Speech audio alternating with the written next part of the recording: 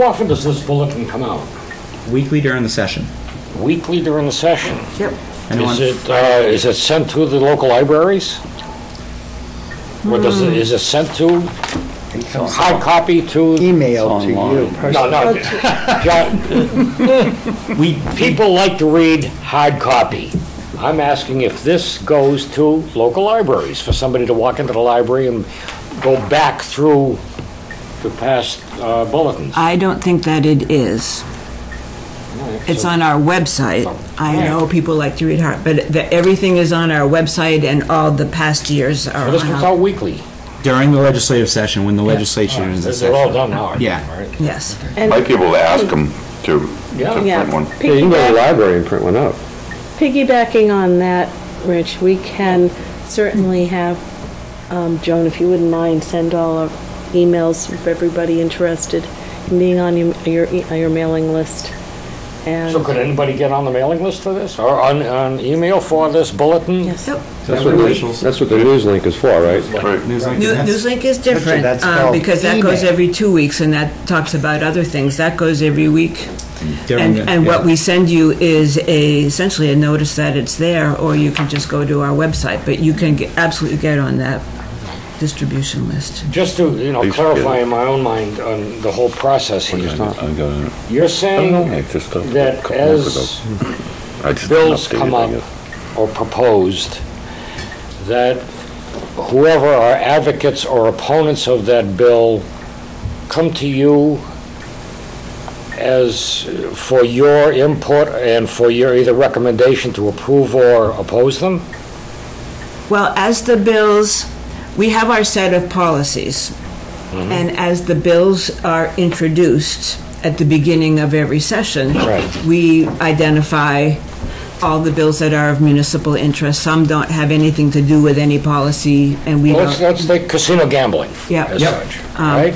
So we would have had a policy ahead of time about casino gambling. and Based so- on the input from the communities? From the communities. Yes. And we have no opinion on that, so we do not testify. That's what I say, so either you which don't way. advocate We or don't advocate oppose. oppose or against or No. favor of it. But how do you determine at the bottom line whether or not you are, as you're going to lobby for that, whether you're going to advocate it or oppose it? In the legislative bulletin, I believe it's in here, isn't it? The policy statement? Their overall policies? Or is that in the... No, that's in the... We have a basically what we call our policy. It's our legislative policies. It's a broad spectrum of saying like we support no unfunded mandates to municipalities. So very broad. And what the staff does at the beginning of the legislative session goes through all the bills and figures out whether or not the bills fall under one of these positions. And if it's supports one of these positions, they'll go and advocate for it. If it doesn't, then they'll advocate against it, if it's against the position. If it's a question about it, and it's off not during the session, and they're like, the staff is like, well, we're not too sure, we need to get more of opinion, they'll come back to the board and say, look, we believe it's against this part of our policy, or legislative policy positions. What does the board think? And then they'll ask the board, which is a representative again of cross-section of municipalities of 21 people, because you can't pull everybody in every time there's a bill up. So they come up and say, well, we think it falls in, or we don't think we should support it. So that it comes up all the time. Usually at each of our meetings, there will be some bill that they have to either oppose or support, and they'll ask the board. So in effect, the municipalities themselves can lobby by having enough municipalities appear before you, either as advocates or opponents. Yep. Right? Yep. Yes. How do you determine which way to go with something like that? It's a vote. It's democracy. 21 members. Majority says we 21 members of your board of directors of on the that board of situation. directors. Yep. And that situation where it's a specific bill and the staff needs guidance, they'll say, we'll bring it up, and they'll say, you know what, we'll support it or not support it this time.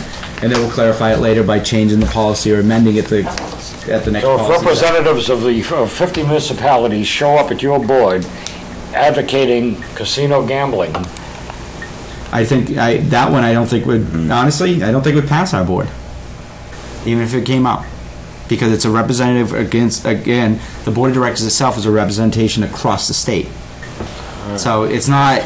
Yeah, in my years as chair and as being on the board, I've never seen the groups lobby the board to support or not support That's the something. point Yeah, I'm no. driving at. No. If a group shows up to No. lobby you as lobbyists, No. right? Nope, I've never seen that happen. Right. So, I mean, you know. No, they are.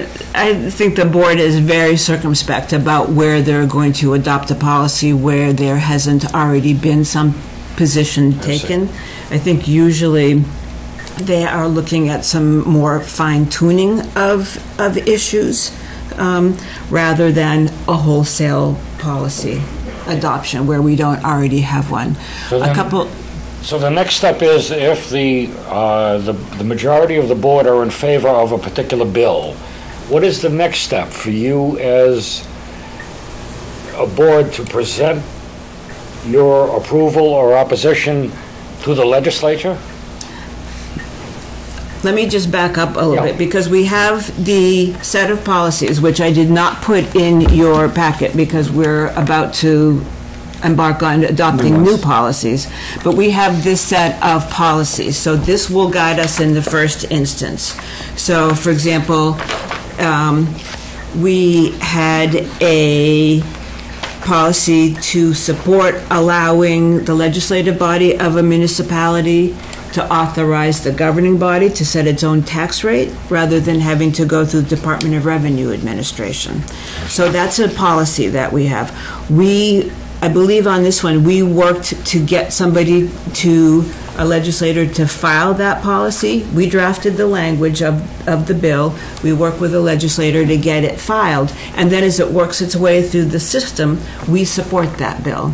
And we go in and we talk with DRA and they say, oh, we don't like this part of it, so we change some language. And they say, okay, that's better, but what about this? And so we make further changes because when you have everybody sitting together and talking about it, you can go through all of the kinks that may be there and work them all out. So in the end, you get a piece of legislation that is supposed to work.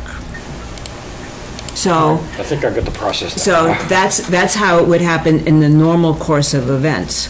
There was a bill that came in this year, and it's in one of these bulletins. Bulletin number 9 talks about a zoning notice bill that would impose excessive costs. We didn't have any policy about that, other than we will always oppose unfunded mandates, because that's a violation of the strong protection we have in the state under the Constitution, that there can be no passing on of unfunded mandates to municipalities. So we oppose that bill without a specific policy, but because we have a principle that says we will always oppose unfunded mandates. And we came to the board with that because there were different proposals of variations that the sponsor suggested, and we came to the board to say, do you think this is okay? Can we agree with this? You know, now it's not noticing the whole zoning district, it's only noticing if there's 100 properties affected. Do you think that's okay for us to agree with, or should we stay the course and simply oppose it? So that's the kind of interaction we have with the board. And I think the other thing too is that it's not just staff people that go up and lobby. They want to. I don't know how many people here are members of the House or not. They don't want to hear from the professional lobbyists all day. They want to hear from the people who are actually in the trenches. So we try to get the elected officials and appointed officials who are actually going to deal with the bills later to go and testify at the hearings. So that's another thing that we make sure we try to do as well. So it's not just the hired people that go and speak. Thank you. No problem.